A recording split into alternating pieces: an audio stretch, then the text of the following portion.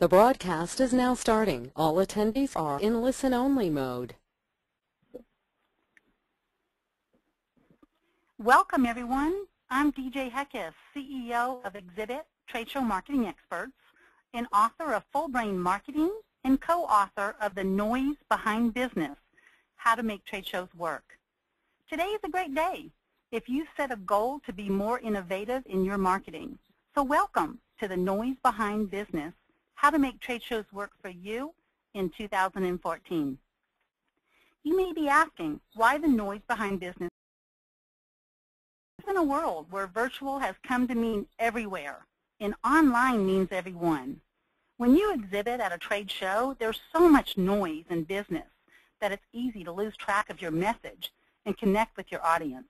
That's why the Noise Behind Business title came about. And today, we'll elaborate on the importance of buyers meeting sellers face-to-face. If you have any questions throughout this webinar today, please be sure to type in your questions, and I will look at them and with Laura, and at the end we'll have a Q&A session. So trade shows and exhibitions give business a wealth of new opportunities because, as it states in the book, innovation is truly a contact sport. So in the world of trade shows, it's an industry and profession with global impact, but it's also absent of definitive books and webinars to make trade shows work until now. The Noise Behind Business, How to Make Trade Shows Work is the right book with webinar trainings like this that we're doing today at the right time. So you may ask, well, why? It's because students are graduating from universities today with marketing degrees, and they need a resource to understand the role of trade shows and how to develop a strategy to achieve business objectives.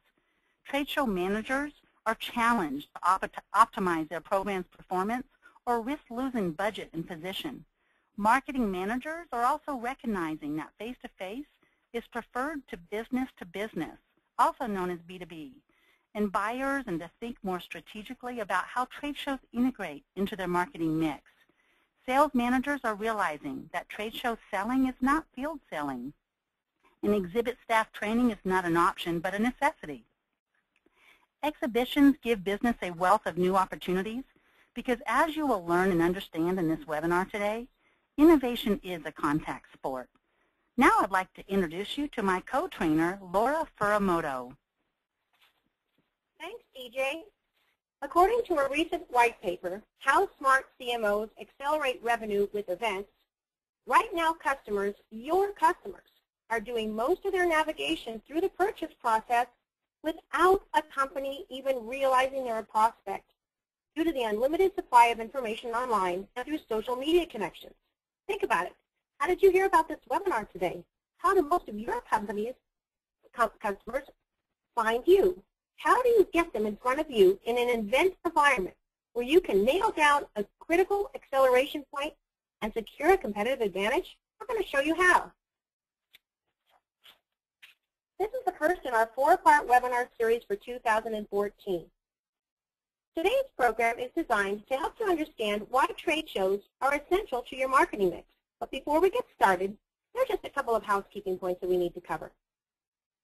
If you're experiencing any technical difficulties, please contact GoToWebinar Tech Support at 855-352-9003. Be sure to jot down notes and ideas today on your how-to guide, but don't worry about copying every slide. You'll receive an email from us in a couple of days with a link to download with this presentation in a PDF format. And lastly, you're welcome to submit questions like DJ said online throughout the presentation. Simply click on the Q&A panel in the upper right corner of your screen, type your question in the text box, and click Submit. We'll do our best to address as many questions as possible in the Q&A segment at the end of the program. So now that we've got the details out of the way, let's focus. You've got a choice, innovate or die. Let's start living and winning new customers. In today's webinar, you'll learn why buyers and sellers collide successfully at trade shows, why you should trust trade shows for your innovation, how to leverage the power of the trade show ecosystem. We'll give you firm research statistics that will support your budget due diligence, and we'll show you 23 proven ways to use trade shows to better your business. Okay, I'd like to thank all of you for taking the time to provide the profile information during registration.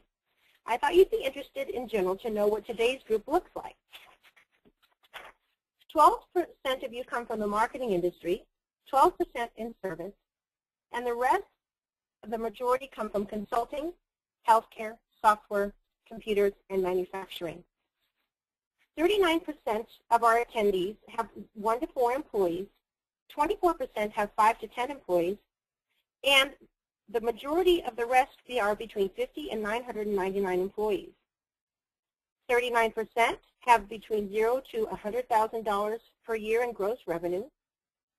18% have between $100,000 and $499,000. 18% have between $500,000 and $1 million. And 18% have, 9% have $5 million and above. Now, I thought this was really great. We have a nice balance between people who have not and have exhibited at trade shows before. And we're going to be able to help both of you with the information in this webinar. 33% have not participated in any trade shows. 27% between 1 and 5 trade shows. 9% between 6 and 10. 21% between 10 and 20 trade shows. And then 9% have participated in 20 or more trade shows. So we've got some veterans out there too, which is great. 36, if you have participated in trade shows as an exhibitor, 36% have participated at the local level, 27% at national, 24% at regional, and we also have 12% who've participated in international shows as well. 55% of you are actually happy with the results of your trade show experience as an exhibitor so far. 21% no. And of course, we've got the 24% that haven't participated, so that's not applicable. Your biggest trade show challenges seem to be finding and meeting relevant and qualified leads that are the right demographic, how to break through clutter with the correct and accurate booth information, what to display and hand out, making sure it's relevant, following up after the show, and then cost justification and return on investment, and do you even need to go at all? And we'll help you answer that question today. Your biggest trade show triumph. Well, 24% of you say that gaining new clients is what you consider a triumph, whether they're contracts or bids. 18%, 3% need more information on how to get the correct booth information out, and have done that also. And at the same time, we have a nice balance where that percentage also says that they have good information, and that's been very effective for them. Other than making more contacts, a lot of people are just coming to us for some information because they've done very well, and yet they need some innovative ideas. Now, who coordinates trade show activity at your company? Well, 36% say mostly me, I'm it. So you might not have a trade show or event or marketing title, but you are responsible for the trade show marketing. 33% say that your marketing manager handles it, and 24% say your sales manager handles it. And then 6% the special events manager handles all the trade show needs at your company. Now, let's take a look and see why you're here today and what your pressing issues are, because we appreciate your time and responses, because that's enabled us to tailor today's program to your demographic. So let's go ahead and take a live poll. Go to the poll section of your panel and then answer the question or the statement above that best explains you today. First, you're new to trade shows and you're looking to seek knowledge. Second, you need innovative and creative ideas. Third, you need an answer for management who is asking for budget justification for trade shows. 4, you need resources to improve your trade show presence. Or 5, you want to increase your return on investment. So go ahead and take a minute to respond. Just think about what best describes you today. Now, you could be one of or many of these statements today. You might need all of this information. We'll address everything, throughout the webinar. I'm just trying to get an idea of what your immediate needs are. Okay, about 15 more seconds and we'll close the poll.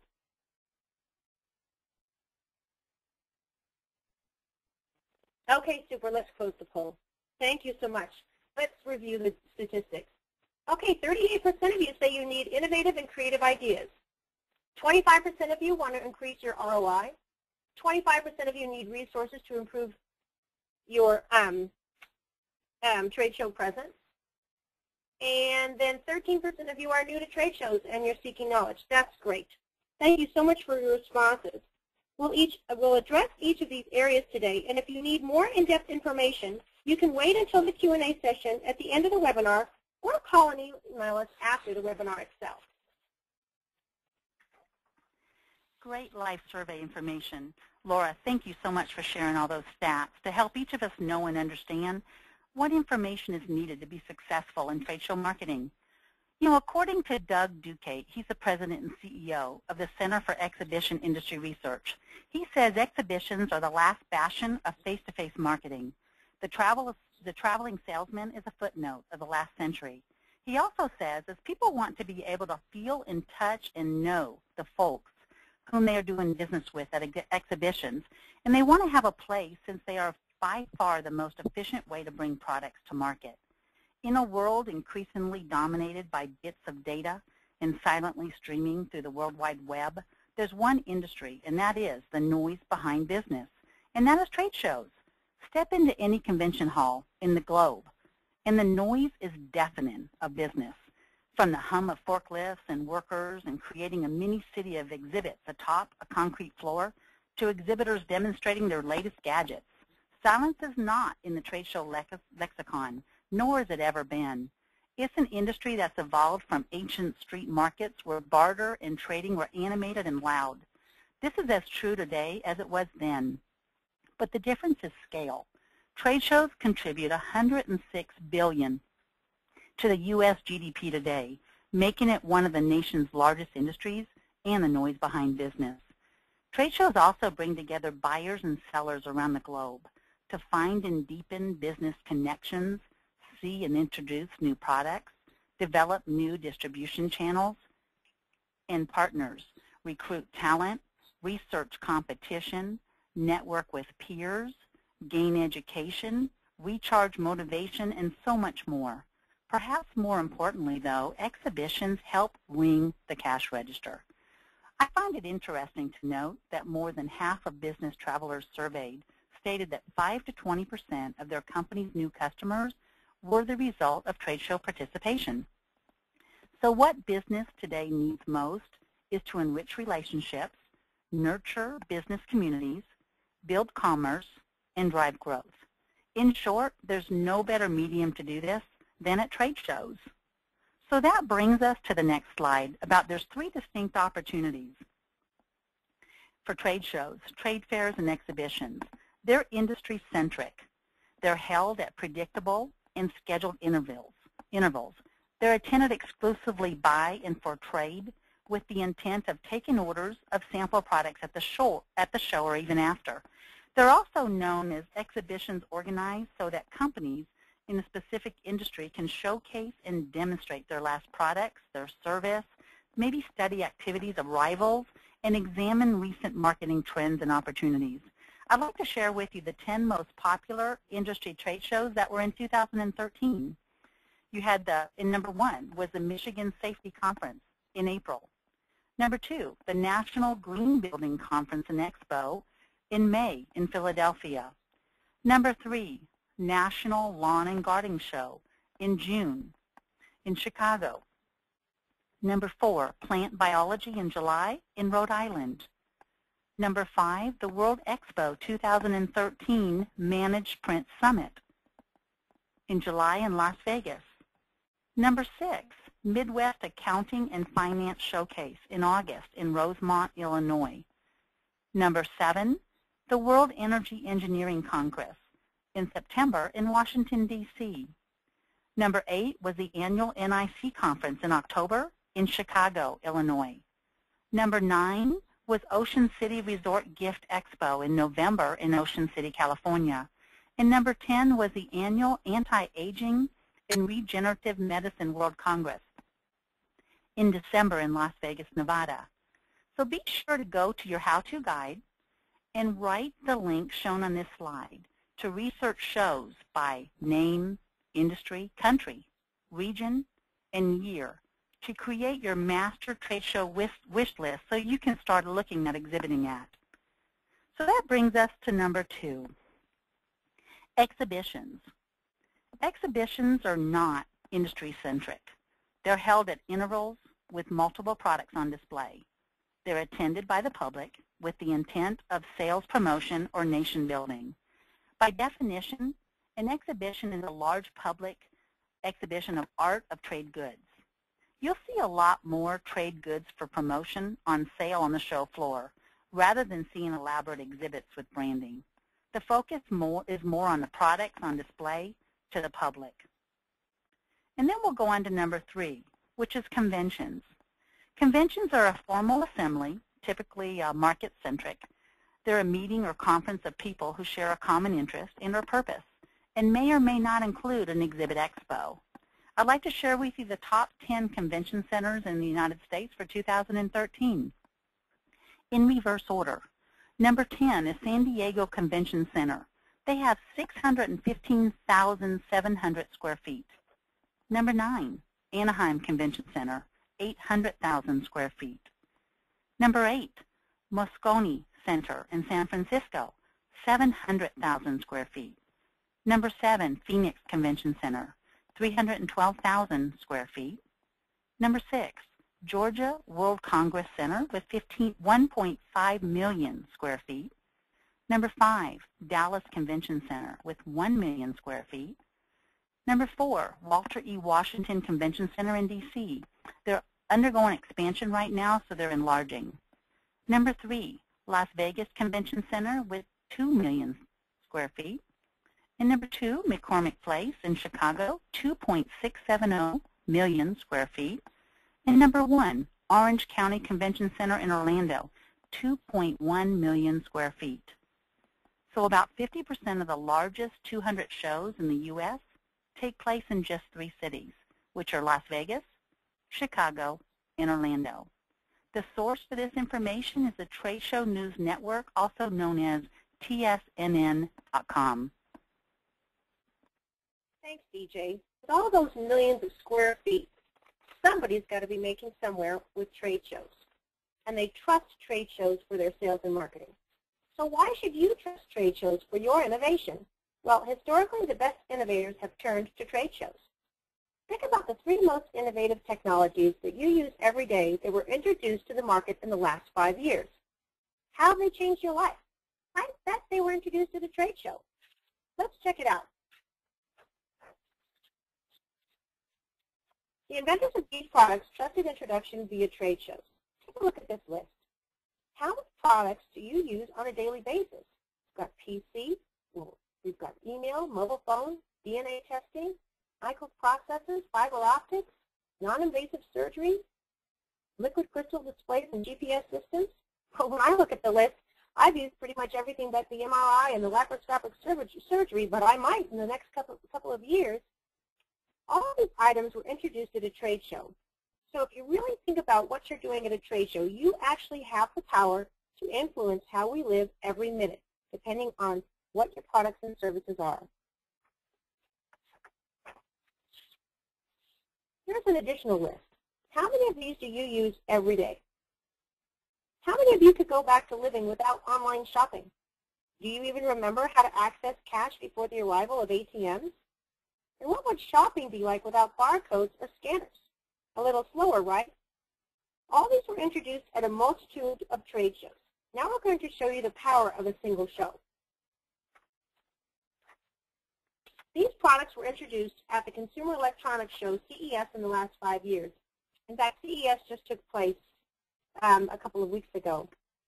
OLED TV in 2008, 3D HDTV in 2009, tablets, netbooks, and Android devices, connected TVs, smart appliances, Android Honeycomb, Ford's Electric Focus, Motorola Atrix, Microsoft Avatar Connect, Ultrabooks, Android, Ultra HD TV, driverless car technology, we've been seeing a lot of that in the press lately, and Lego Mindstorms. Now, let's look at your results for innovation in the last 5 years and see if they've been on these lists. I bet they have. Now, of course, the CES show involves major consumer electronics companies with lots of research and development budgets. However, the everyday entrepreneur wanting to bring a product to market, and any size company can use the power of trade shows and the concentrated focus groups they provide to have a hands-on experience with their products and services. Well, what will you trust to trade shows? Go to your how-to guide distributed upon registration. Write down 3 things that you could teach current customers and prospects through a trade show. Now, these could be ideas that you've had drawn out on a napkin. Perhaps you've been looking for an innovative way to bring them to life. Or they could be brand new products in beta form, but now you want to test them. These could be new versions of your current software or maybe a new customer app, but you want feedback before making them final. So name 3 things that you can envision and commit to paper right now.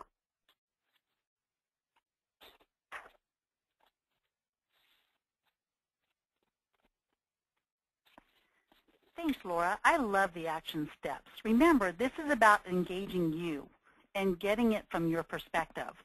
Please be sure to fill out those questions so we can answer at the end as we go along. So I wanted to share with you some great resources that you may want to keep in mind. The first one is the Center for Exhibition Industry Research, also known as CEIR. This is the best source for trade show research. Some articles are free, others are at a cost. But what I love about this site, it has a free ROI tool. Remember, many of you asked for ROI on your trade shows. Take advantage of that. Then you have the Exhibitor magazine. It's a great source for educating, including design trends, tips, and peer experiences. You have the Event Marketer magazine. It's a great source for corporate meeting and event planners. Exhibit and Event Marketers Association. This is a great source for education and information, and it's www.e2ma.org. Some online sources of exhibit industry news would include the ones listed, like tsnn.com, exhibitcitynews.com, trade-show-expo.com, eventsinamerica.com, conventions.net, trade-show-advisor.com. So for more white papers, blogs, and additional free information, download the link on the bottom of this slide that says exhib-it.com/white-papers. We have a lot of free download tools to help you become successful exhibitors with an ROI mentality.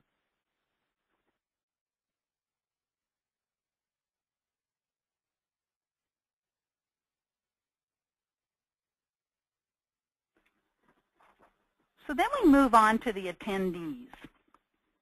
81% of trade show attendees have buying authority. Now, Laura, I know you have some more information on that. What do you think about that? Thanks, DJ. Well, they do. Most of the trade show's attendees, so 81%, 4 out of 5 people walking the aisles are potential customers for exhibitors. That's from CEIR, the spend decision, analyzing how exhibits fit into the overall marketing budget. 99% of marketers said they found unique value from trade shows they did not get from other marketing mediums. The 3 most valued aspects of trade shows were 60% of exhibitors said they value the ability to see lots of prospects and customers at the same time. 51% of exhibitors said they value face-to-face meetings with prospects and customers. 47% said they value the ability to meet with a variety of players face-to-face, such as customers, suppliers, resellers, etc. And that's according to CEIR.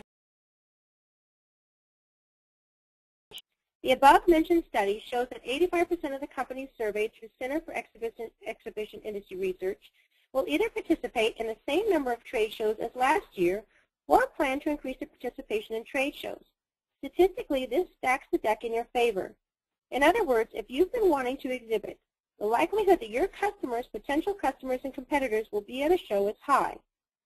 This survey also reveals that attendance quality of an exhibition is the most prevalent factor driving the decision to exhibit at 84%. Favorable return on investment, 54%. and positive past performance 50% are the next most common factors considering when deciding to participate in an event. Oh, I've got a question here. Let's see, that people are not understanding where to download the how-to guide. The guides were embedded in your reminder and confirmation emails. So if you want to just switch screens real quick and click back on that link, that would be great. If not, don't worry about it, and just take a piece of paper and do a makeshift one real quick, or whatever you guys decide. But I wanted to make sure and address that question before we moved on. Now, attendees, based on all these statistics, the point that we want to drive home is this: attendees want to go to trade shows, and they are looking for you. So let's give you some more due diligence support. 8 out of 10 business executives prefer in-person contact to virtual, according to a Forbes Insight study of 760 business executives. The most frequently cited reasons include building a stronger, more meaningful business relationship, ability to read body language and facial expressions, and more social interaction and ability to bond with coworkers and clients. This was also confirmed in a recent CIR study saying the role and value of face-to-face interaction. The top 3 sales-related objectives at trade shows are related to relationship management and engagement. Above all else, exhibitors want to meet with existing customers, key customers, and prospective customers. The exhibition setting continues to deliver high value to buyers and sellers in achieving targeted business results. In other words, those sweet spots for the most important face-to-face interactions are both the pre-purchase and maintaining relationships in the post-purchase phases, and trade shows do all 3. You can hit pre-show, at-show, and post-show in your marketing strategies by using trade shows.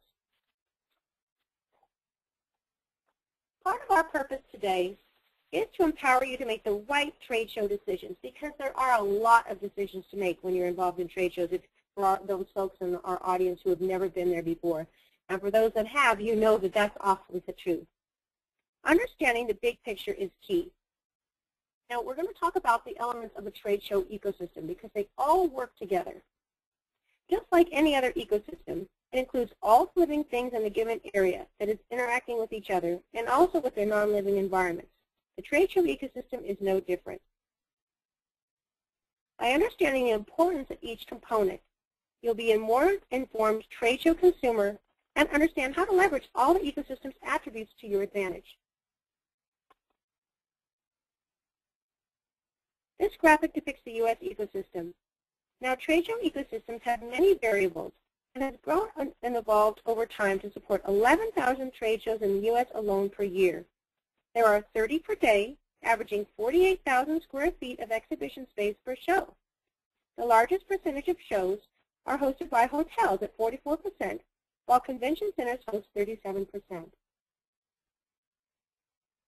As we go through the elements of the ecosystem, I'm going to highlight some of the areas that can surprise the first-time trade show attendee and give some hints of cost savings. For example, if you have not participated in a trade show before, you may be surprised to know that labor might have to set up your booth, depending on the complexity, or other trade show vendors might have to do things that you were thinking you would be doing yourself and now are at a cost. So that's one of those things to think about, and one of the things you might not know if you haven't attended a trade show before. So for attendees, exhibitors, and show organizers, also known as show owners, and general contractors, they provide labor or labor management. In the ebook or hard copy book that you'll receive as an attendee in the webinar, it goes into much more detail on all of these elements of the ecosystem. Now, we also have hotels, including food and beverage, the visitor and convention bureaus, which are very competitive in terms of getting contracts for big conventions into their cities. As you can imagine, the hundreds of thousands of dollars or even multiple millions of dollars that can come into a city for trade shows. Exhibit companies that are not only your trade show display partners, but are also can be consultants and help you with cost savings as well and act as your partner in your exhibit experience. Advertising, marketing, and PR agencies that help develop your brand and your representation at the trade show. speakers that provide content. Now, if you're an industry expert or have an innovative idea that could turn your industry up on its ear, you can actually apply to become a speaker at one of the trade shows that you exhibit. It's a great way to develop credibility and PR for your company. We also have exhibitors, over 1 million exhibitors, and attendees at over 80 million. Now, DJs, it's really important, and I know you have a lot of examples about understanding how all these elements can work for you or against you, which is the reason why trade show planning is so important. You know what? You're so right. Everything involved in your trade show presence has a cost associated with it, as well as the need to follow a particular trade show rules and specifications. For example, I have a customer that we sold a double-deck display to, and in October they had the Solar Power International Global Show in Chicago. Now, when they were preparing for their double-deck, it was interesting because about 4 to 6 months before the show, they had to contact the show manager, get permission, and send all the engineer drawings to get approved. Just because you buy a double-deck display doesn't mean you can exhibit with it at a display, at a show. So think about the prerequisites needed. Find out the show regulations. Also, I have another customer that's going to the EXHIB-IT in February, and we just did a beautiful nomadic display, 20 by 20 design line for them. We're shipping it today, as a matter of fact, and it's going to Anaheim. And what they're doing is they're having 3 different shipments come in at the show. So think about all the material and handling in the show services costs. A lot of you, probably have experienced this, some may not, but when you ship things to the show, there's a choice to ship to the advanced warehouse, and there's a choice to ship direct to the show. Now, it's very important that you're aware of the timelines. Sometimes it's cheaper to ship to the advanced warehouse, and sometimes it's not. At the EXHIB-IT, it's not, but we're still doing it because you have a month timeline to get everything there.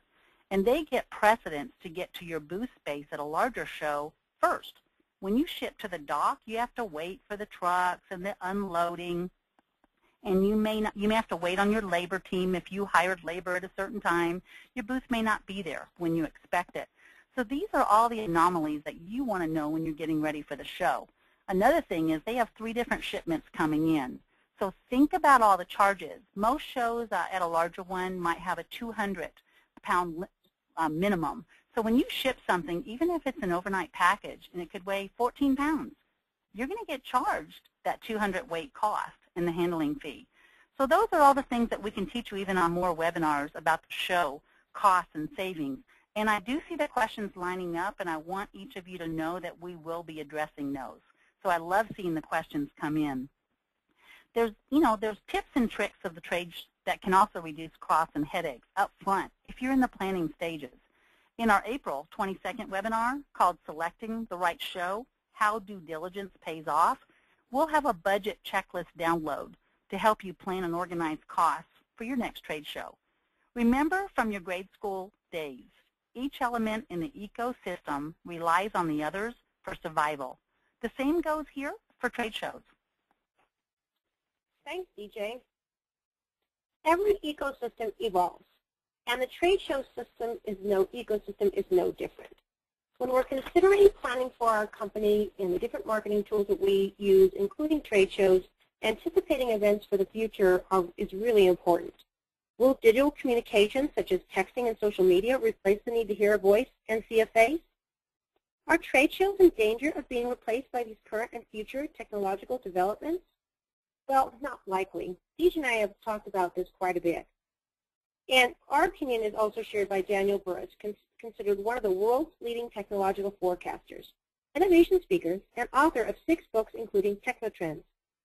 He says, even though in the future we'll have more and more technology in our lives, we need to always remember that we live in a human world, and that means creating positive relationships will increasingly be a key to success. Trade shows have a bright future because they are all about establishing new relationships and reinforcing old ones. New studies suggest that the phenomena of ever-increasing information overload and ever-shortened business cycles has made the human attention span a limited resource. I know this just for myself. I mean, all the emails that we face every day and social media, a majority of the people now get their news through social media. which is a huge difference from just 10 years ago or even 5 years ago. So that limited resource is really stretched at this point. Trade shows promote a more focused attention, effective engaged learning, and a novel multisensory experience that is difficult to achieve through virtual mediums. They were made for relationships and human interaction. Think of it like this. In the day of GoToMeeting and Skype, today airlines are more full than ever before. In this day of high-definition interactive TVs, seeing professional sports live continues to attract major attendance. Clearly, online tools are valuable and certainly have a place, a growing place, in business today. But even with these wonderful tools, nothing replaces just being there. Ecosystems adapt to new realities every day. The trade show ecosystem is no different. It will continue and does evolve and expand to enrich the visitor experience and optimize how buyers and sellers want to connect. In the book, it'll detail how show managers, show producers, venues, hotels, convention bureaus, exhibiting marketing firms, and exhibitors are all adjusting to technology to enhance and enrich the customer experience on the trade show floor. Trade shows are not sales or marketing efforts. They're both to create success. They must be a sales and marketing effort now and in the future. So if we take a look at the trade show ecosystem slide of the future here, there's always going to be a place for the creative agency. There's always going to be a place for global solutions, both inbound and outbound, and for hybrid agencies, which are integrated and real and online that hold everything together. Think about the vision for your company. Where are you and where do you want to go, and how do trade shows fit in your future? Thanks, Laura. Now that's the macro about trade shows. Now let's talk a little bit micro about the inside reality of our companies.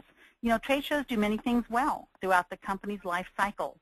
So I like to call this the yellow brick road, the best traveled road for marketing success. Deciding what marketing strategies are best for a company can be overwhelming. Determining and knowing what stage a business is in can help define how and where to get started with marketing strategies to grow your business. When times are tough, we feel challenged.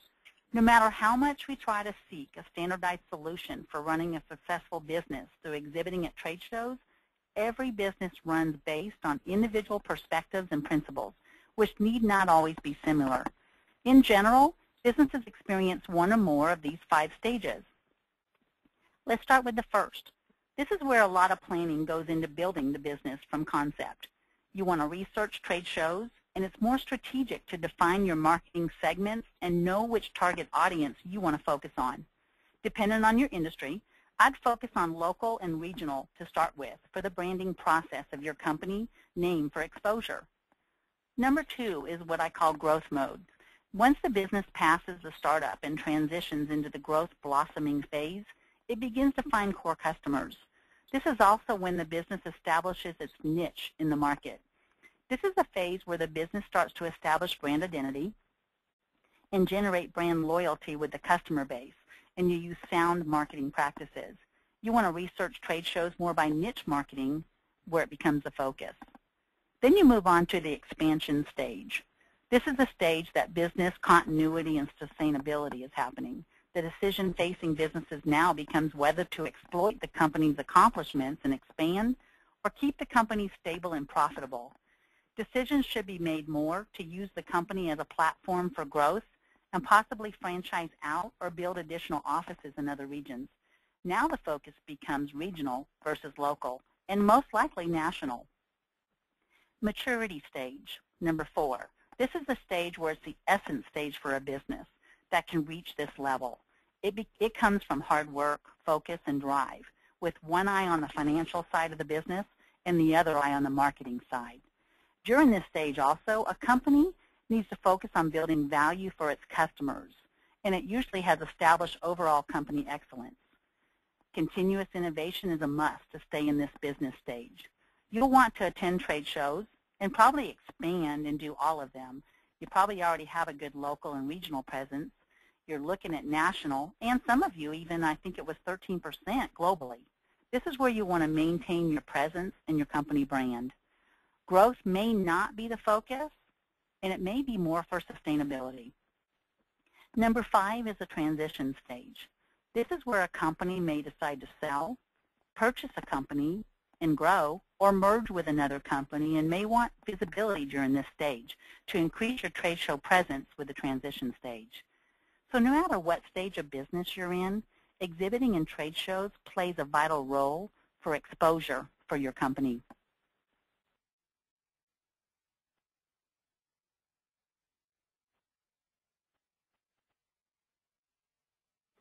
So then we go on to the 23 proven ways for exhibiting success. I know Laura has a great story to introduce on this slide. Thanks, DJ. You know, I really like your growth mode slide and your explanation, because no matter where you are in the life cycle of your product or your service or your company, we have 23 proven ways to exhibit for success. Now, there are several people that in the pre-registration process noted that they're really not sure why they go to trade shows.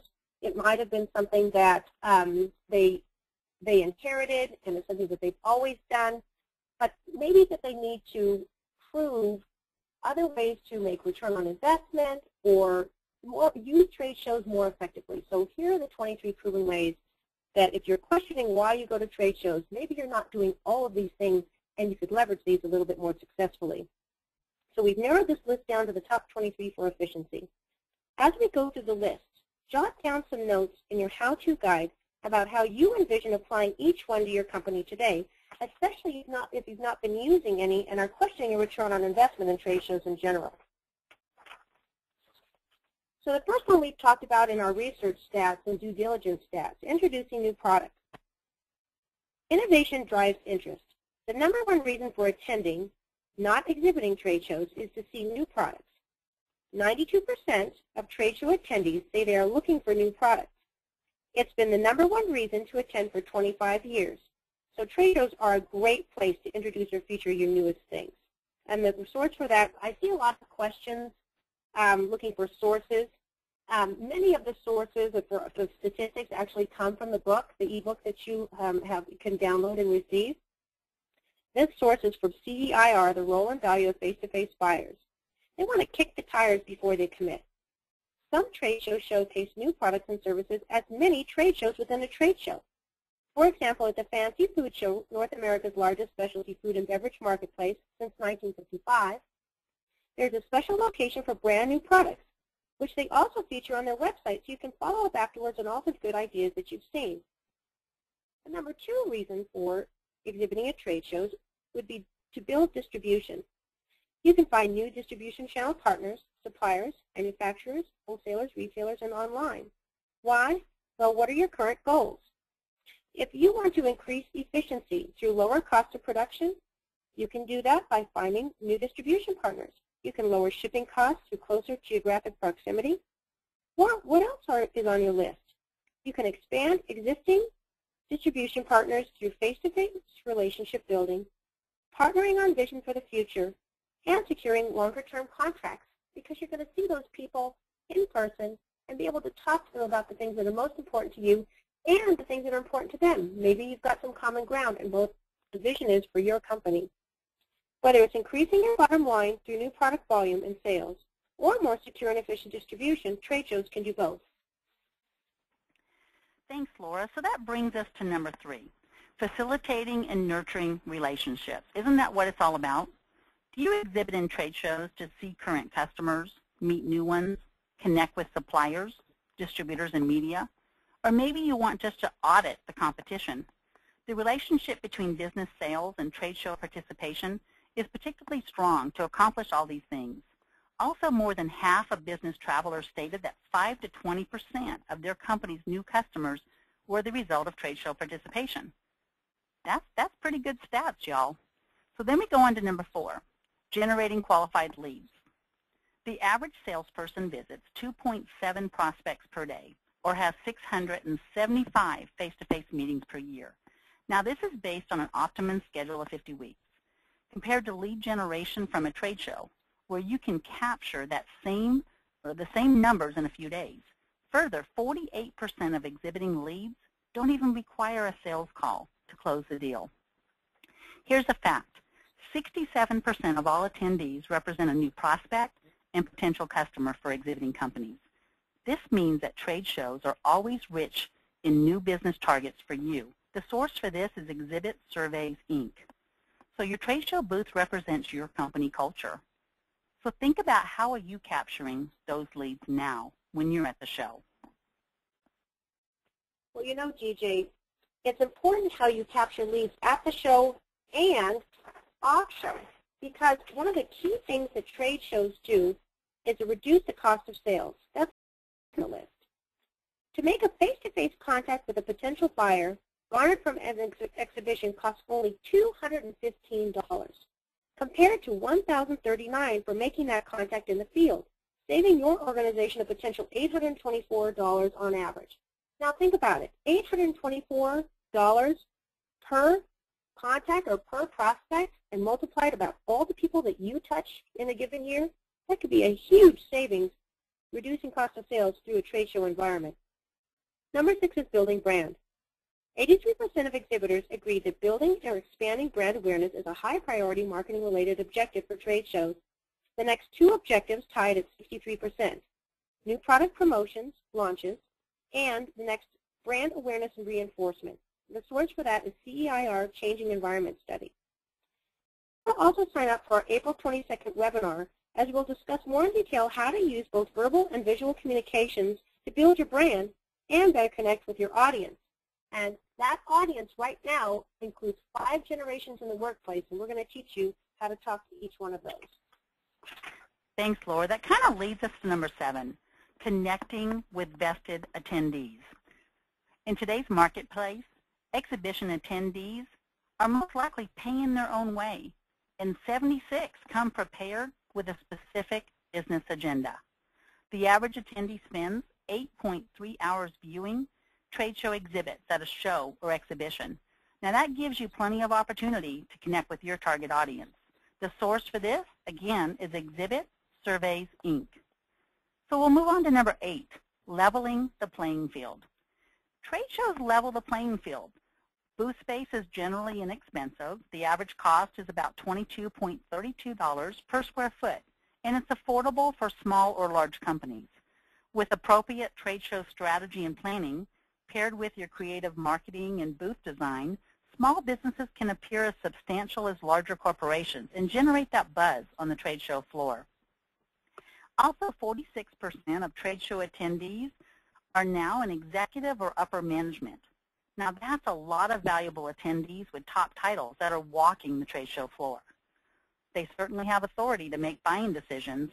So if your main competitor exhibits every year at a significant trade show and you don't, those decisions may not include you. The source for those stats are the CEIR, the role and value of face-to-face. So think of it this way. Where else can a new drink company position itself next to Coca-Cola and its products? Thanks, DJ. Now we come to number 9, researching the competition. Competitive intelligence is one of my areas of expertise and one of the things that I think is the most fun in marketing. Competitive intelligence, think of it as spying legally without the chance of death. Truly, it is an opportunity, an ideal opportunity, to gain intelligence and secret shop all your competitors in one place. Maybe they'll even know who you are. That's great, because then they'll know you're checking them out and are taking current marketing activity into account in your planning, which makes you a much more formidable opponent. If they don't know who you are, you can secret shop their sales pitch and products and services, and perform a mini strengths, weaknesses, opportunities, and threats analysis, known as SWOT, on how you experience their company and its representatives. Because most likely the experience that you had will be the experience that other prospective customers did as well. Then you can include this information in your competitive analysis and your own marketing and PR strategy when you get back to the office.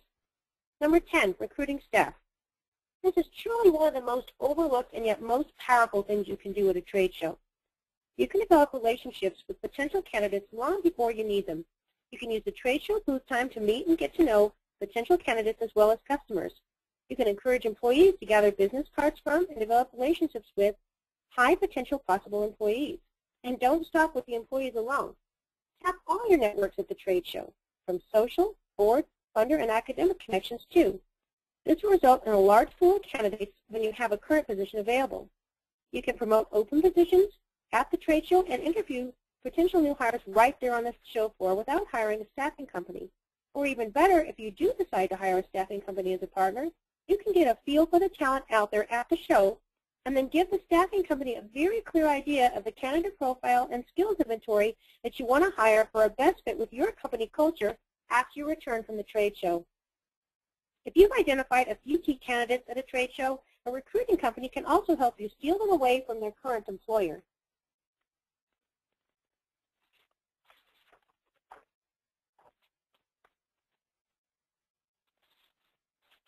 That also brings us to number 11, promoting a new industry concept.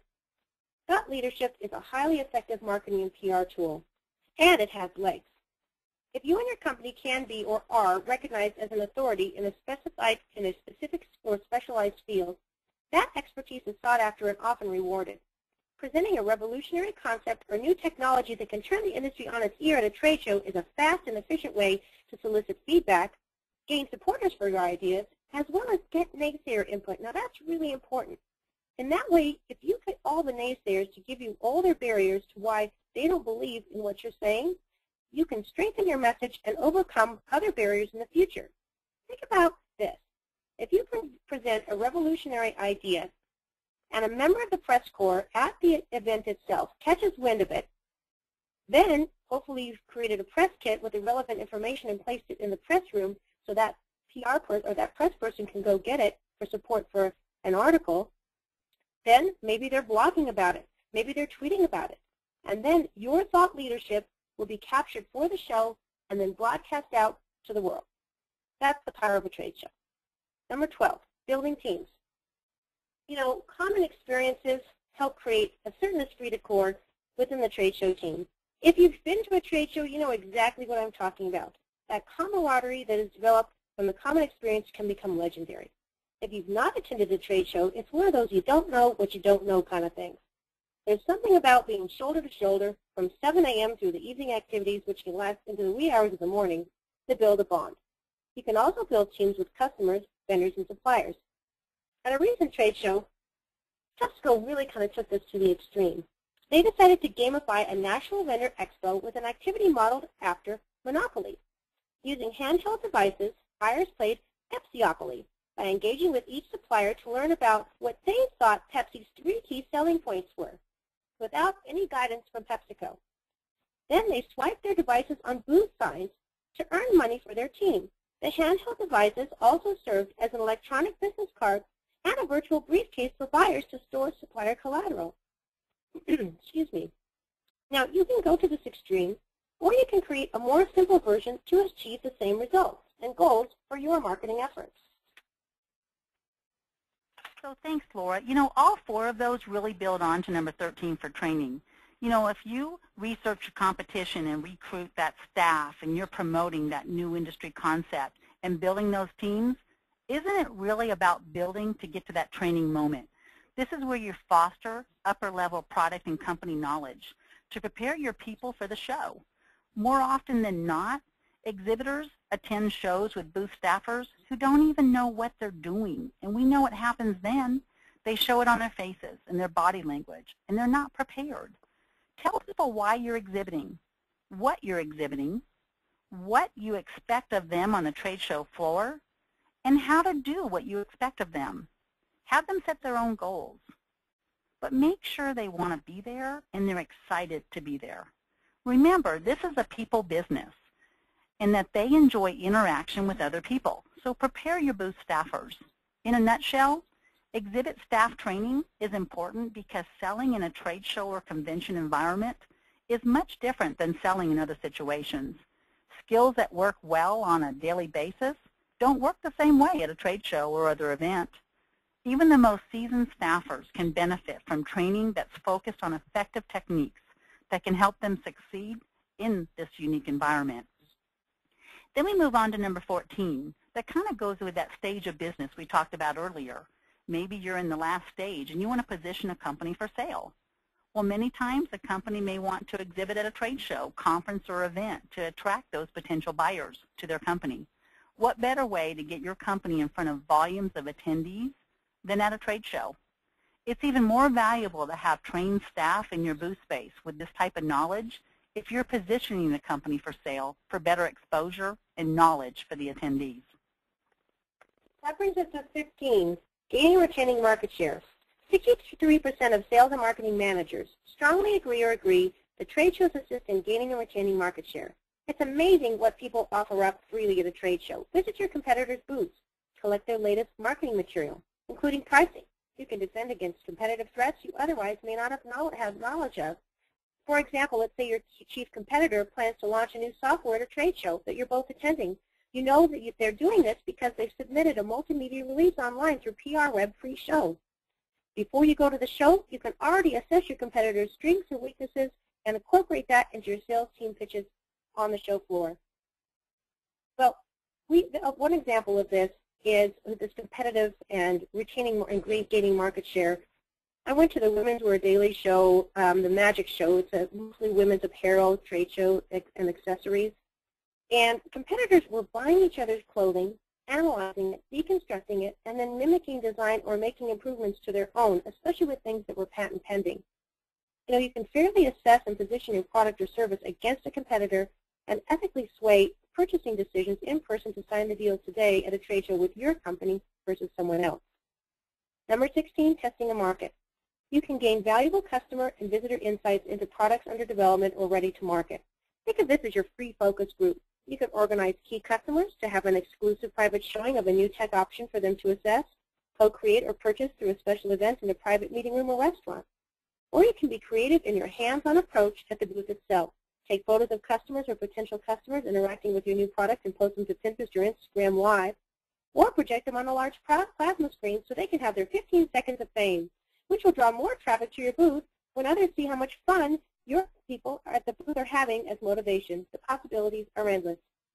Think about the manpower and cost it would take to accomplish these things one-on-one or over the phone or in your office.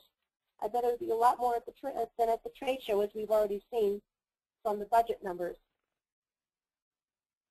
Thanks, Laura. So that brings us to number 17. This is creating media exposure. And that's what it's about, is creating relationships, but also getting media.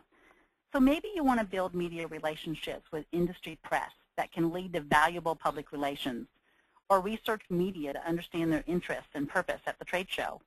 Marketing and publicity can be also achieved, but through different media contacts.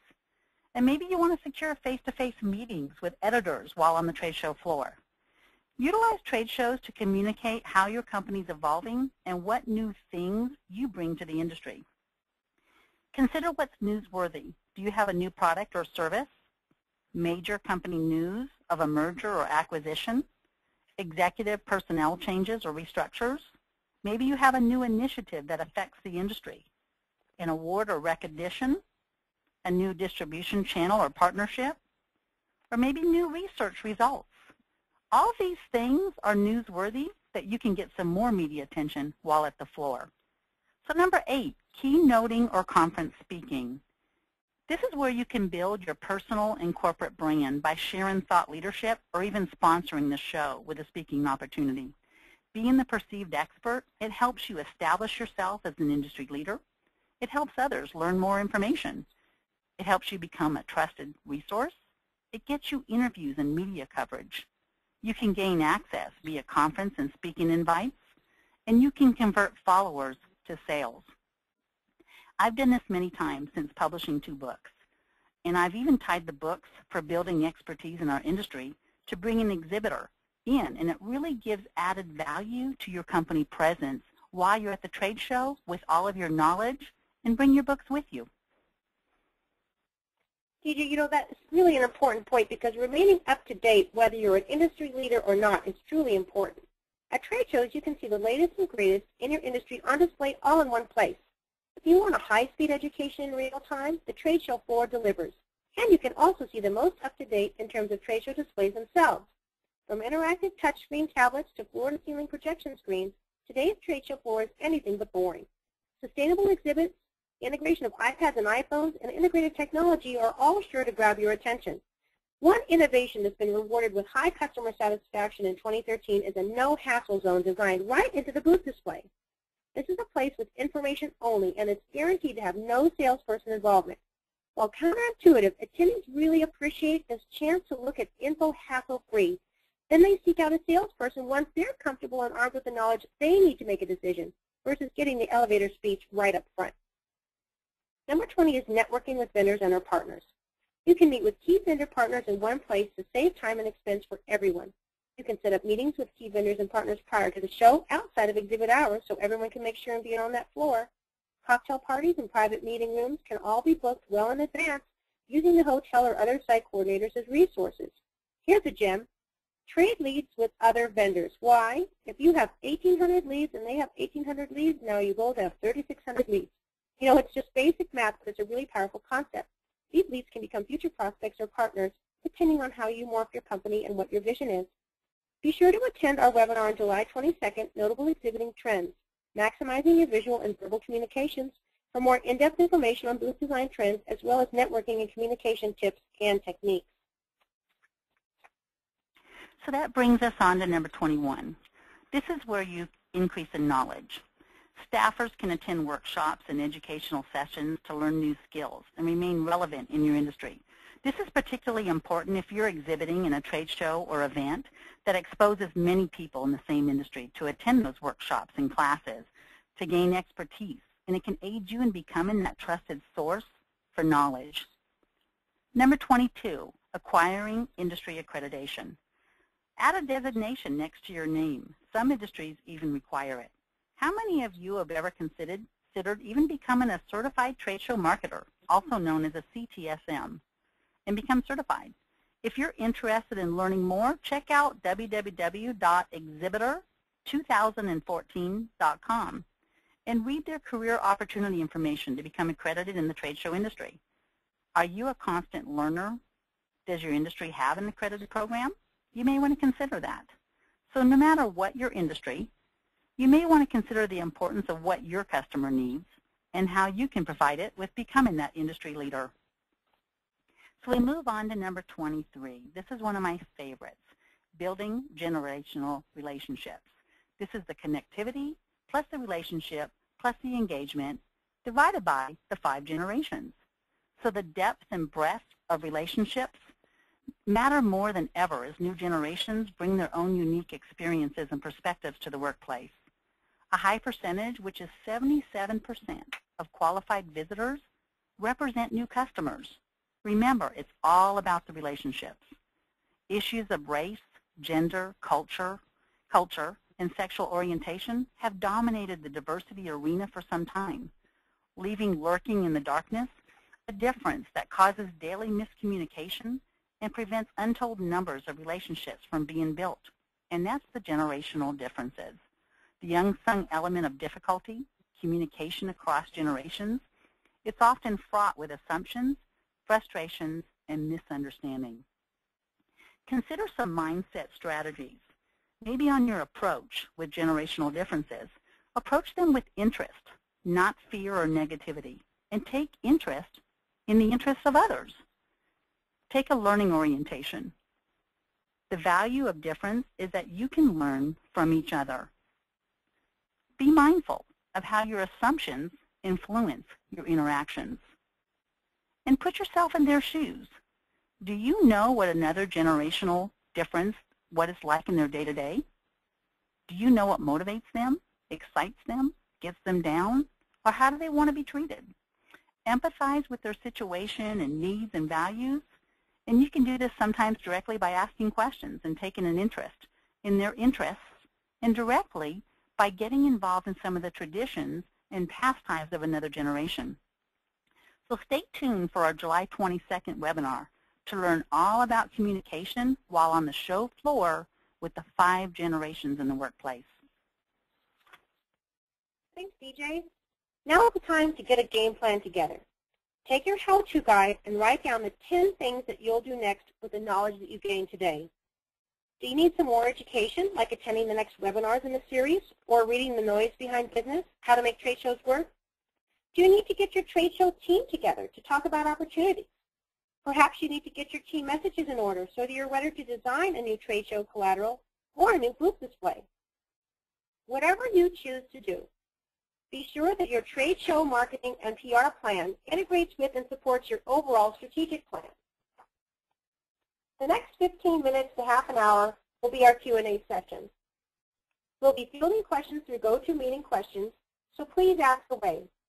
DJ and I will take as many questions as we can live, and I've been answering some as people have been asking them for some more simple things that don't require a lot of elaboration, like links or statistic resources. So hopefully, if you guys are satisfied with those answers, great. If not, go ahead and post them again, perhaps in a different format. So DJ and I are going to take as many questions as we can live. Then you can reach us after the webinar, and we'll get you our contact info at the end of today's presentation. DJ, why don't you go ahead and get started? Thank you, Laura. And I do see we have answered those, so hopefully you can see them. I put up the link on there about the global research, where to find the Master Trade Show list. I see Laura answered also about the slides being available. Some of the stats information I've answered on there also. So here's some more questions. It says, oh, Laura, here's one for you. Oh, no, you already answered that, the webinar attendees about the PowerPoint presentation. I saw that. Are trade shows worth attending is a question. I'll answer that, Laura. So absolutely. There's no better value for your marketing dollar. In fact, trade shows are the premier source of buying information. And 50% of the leads at a show are closed without a sales call, like I said earlier. But 9% of those leads are closed usually with one sales call, or another 17% with only 2 sales calls. So all in all, trade shows generate lead costs an amazing 45% less to close them than a field sale does. So think about that. That's smart money management. And it's also a greater opportunity to be brought up to date on the latest trends and developments. So think about some trade shows like NAB in Las Vegas, for example. They're extremely busy and visually competitive. But industry-specific trade shows like Las Vegas are always well attended. So that's where you can gather those leads. Here's another question. How can we plan for success once we've taken care of the details before and during the trade show? Laura, I'll take that one. So after the show, you may want to rest, but this is when you need to make the most of your investment. The leads and contacts developed at the show need a personal letter and a phone call at the very least.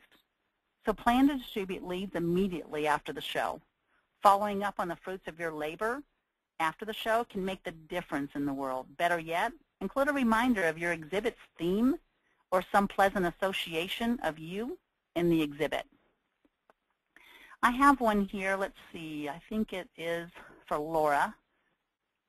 It looks like a marketing question. Laura, here's one. I'm thinking about becoming a trade show speaker for a trade show. How long in advance do I need to be preparing, and what is the process?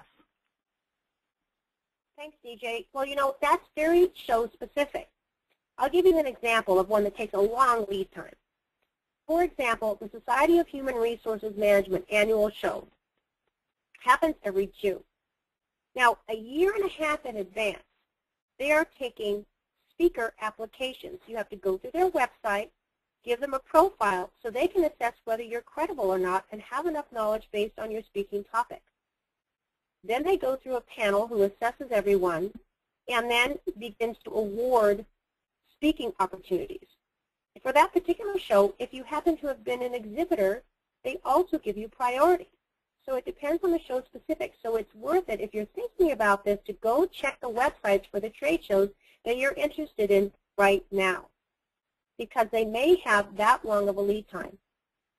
If you don't have any speaking material prepared, for example, start to think about speaker sheets, topics, and takeaways so that you can tell the show organizers, at least in high-level form, what information you'll be providing to attendees. And that's a great place to start. Thanks, Laura. Here's one that just came in. Where can we find the slideshows after? Laura, I'll let you handle that one. You'll be receiving a follow-up email with a link to the PDF URL for the presentation slides themselves. All right. Here's one. How can I fine-tune my sales and marketing message at the shows? Laura, I'll take a stab, and you might want to add on this too. I would say an effective exhibit distinguishes you from your competition, and it's easy to identify by asking yourself a few simple questions. What do customers think is the most valuable quality about your competitors' products and service? What might induce them to switch to you? Is it specific product or service related? Maybe what are the main complaints customers have about your products or service and of your competitors' products or service? Maybe what do they see? Do they see you as a market leader? And if they do, why? Another one might be which customer needs to go unfulfilled. You know, do you have someone out there that is not your prospect? Or what is the key factor in your customer's buying decision? Or how are changes in your industry? Are they affecting you or your customers? You can find the right position of your company and products by answering those questions. Laura, do you have anything to add on that one? You know, I sure do, DJ. You know, key themes and messages for your company's marketing and advertising. If you haven't defined those before, those usually are defined within your trade show, within your overall marketing and PR strategy for your company. Now, the key is, if you've developed taglines or key themes and messages, DJ, I'm going to let you to speak on this, is that your opportunity to get somebody's attention on the trade show floor is so brief that those key themes and messages have to be revised and edited down. DJ, I know you've got some pretty good information on this in terms of how many seconds you've got. Yeah, you know, when people are walking the trade show floor, you have 3 zones, and we cover this in another one, so I won't go into detail. The first zone is they're coming down the aisle, and they might be 3 booths away from you, and they happen to look over at you. That's where that 3.8-second attention getter attracts that audience. And that's about what is your emotional hot button, what's your unique selling proposition.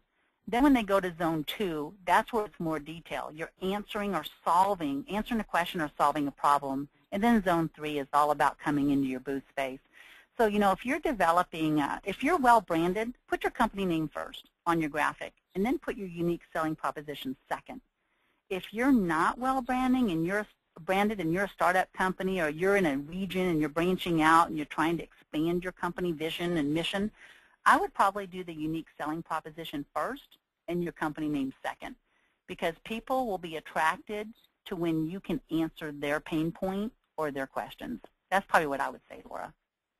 Thanks, DJ. And if you guys need some more information on that, you can attend our July 22nd webinar on notable exhibiting trends, maximizing your visual and verbal communications. I'd like to go on to the next question. We have a few more left. How much booth space will I need at a show? I'll take that one, Laura.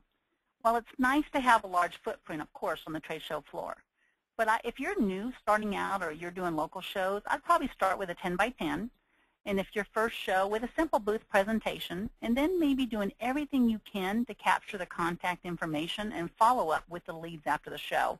I feel it's important about making those meaningful connections and conversations and the ability to convert those prospects to actual customers than the complexity of your booth. The way to look at it is, if you can't have an impactful conversations with a single booth space, simply adding more real estate probably isn't the right solution. All right, here's another one, Laura. I think this one will go to you. Why do I need a trade show plan when I already have a marketing and PR plan for my company? Thanks, DJ. Well, a trade show plan is a very detailed, step-by-step of what you need to prepare for this particular trade show. It helps you achieve the goals and objectives of your overall plan. But especially if you've not attended a trade show before, there are very minute details that have to be handled, sometimes years in advance, to be able to attend a show. For example, if you don't have a booth display, that can take between a couple of weeks to a couple of months, depending on the complexity, to design. So that's my overall answer to that, because there are so many people involved, and there's so many things that it touches, from your exhibit company to the show managers to your exhibit packet, selecting a booth, all these things, and then designing the collateral and touching people pre, during, and post-show in terms of your marketing. Thanks, Laura. I just saw a new one come in.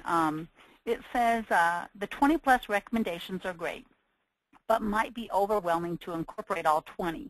What's the best way to select the most pertinent category to incorporate first, second, and so on? You know, great question. I would probably look at your overall company vision and mission. And I would think, you know, and I'm looking at number 1 and 2, like, are you introducing a new product and building a distribution? I would focus on those 2. If that's important to your company. You know, maybe it's not important for you to go out there and talk about the media yet. Maybe you're getting that brand out. You know, and I also believe in competitive intelligence. I wrote about that in my first book, Full Brain Marketing, also.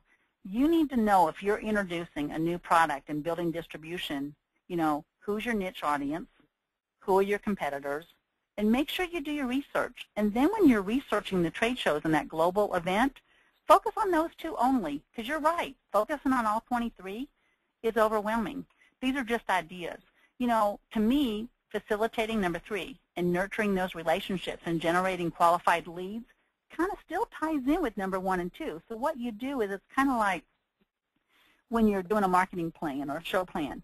You look at your main focus. So say we're introducing new products and we're building distribution. That's our vision. That's our objective. But now we're going to hone down and do some tertiary things and saying, well, okay, out of that, we want to facilitate and nurture relationships. We want to generate qualified leads. So now I'm doing the bullet points that support those 2 objectives. You know, reducing cost of sales, that may not be a focus, but building brand may be, because that can still tie in to introducing new products. Connecting with vested attendees, that still kind of overlays with me with building those relationships and generating qualified leads. So I'm thinking if we can take all 23, pick the top 3, and figure out which ones kind of go in there like your SWOT analysis, strengths, weaknesses, opportunities, and threats.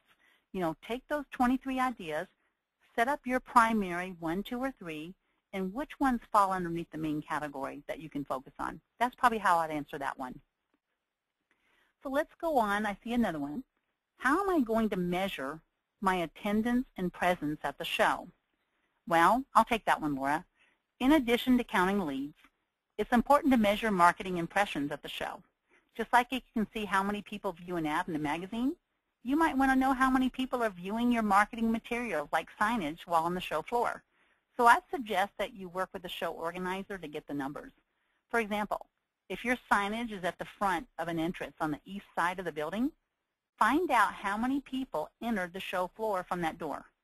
This can help you plan for future shows and decide whether they're even worth attending.